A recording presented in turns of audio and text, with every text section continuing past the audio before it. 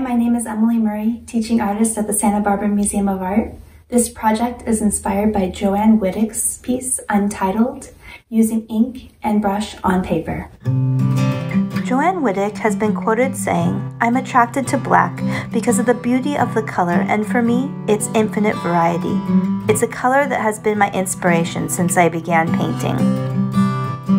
You will need to gather the following items: black paint, a paintbrush, a piece of cardboard, a paint tray, tape, scissors, twine or string, and a piece of white paper.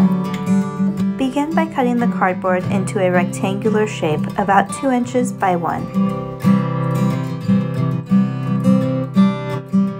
Using the string, tape the end to the cardboard and wrap it around to create lines the length of the rectangle.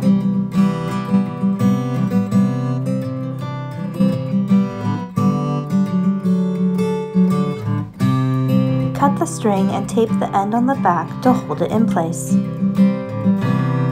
It's time to print our string design. Put black paint on the tray. Apply paint to the strings on the cardboard.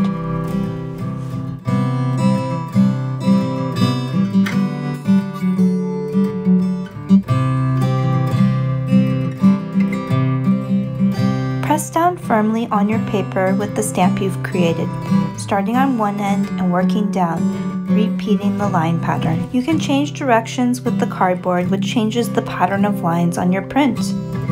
When you have no more space for lines, step back and look at what you've created. Enjoy your masterpiece.